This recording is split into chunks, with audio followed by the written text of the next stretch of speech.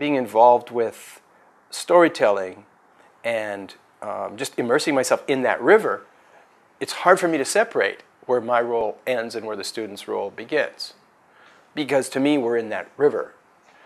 And I like to be there.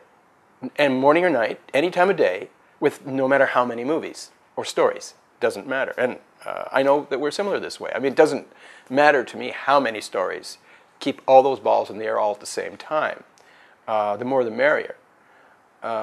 It's about being immersed in that river that goes deep and runs high. So that's what excites me about it. How I approach storytelling or teaching screenwriting would differ from class to an extent.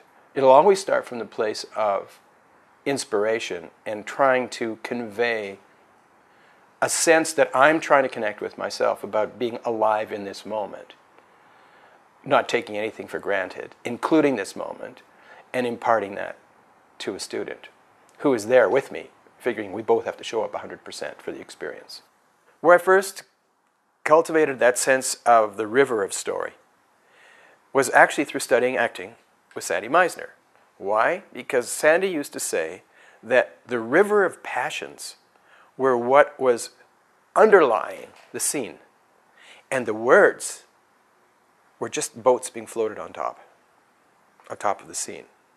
And so when I'm talking about the river of storyteller, I'm talking about the passions and the psychic and intuitive levels of story that are part of that river, that torrent of emotion and other matter, when I think of it in terms of writing, as opposed to the craft elements, which I think are things that can be acquired and can be floated on top of it to an extent.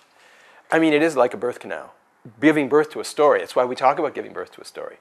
So what happens between a teacher and a student, or a story editor and a writer, is frequently that you're sharing in a birth of some kind. Someone is assisting someone to give birth. And when it's really working, when it's most exciting, time stops. So in a way, you both become immortal to the extent that something else that's larger than both of you is happening. And that is the story.